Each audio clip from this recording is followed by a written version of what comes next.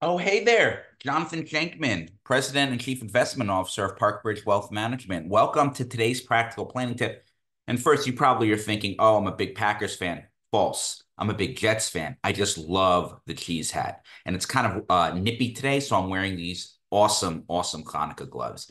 Anyway, today's practical planning tip is we're going to continue our discussion on money advice every parent should give their children.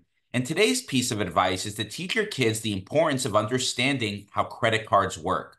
Many sophisticated people don't understand how credit cards work. Credit cards exist to ease transactional burdens and allow people to shop without carrying wads of cash. The added benefit is to build your credit score. A good credit score impacts many areas, including allowing one to get lower rates on borrowed money, like to buy a house or to start a business, makes getting approval to rent a house or apartment easier, and potentially lowers auto insurance rates.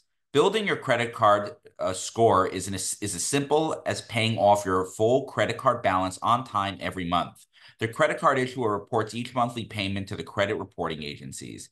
This will help increase your credit score because it shows lenders that you can manage credit responsibly. As I tell all my clients, credit card debt is the cancer of personal finance. It will quickly grow and exponentially to the point where it will derail your financial life. Credit card debt should be avoided, and credit cards need to be handled responsibly. And with that, I hope you found this practical planning tip helpful. Until next time, stay prudent and practical, and don't forget to plan ahead.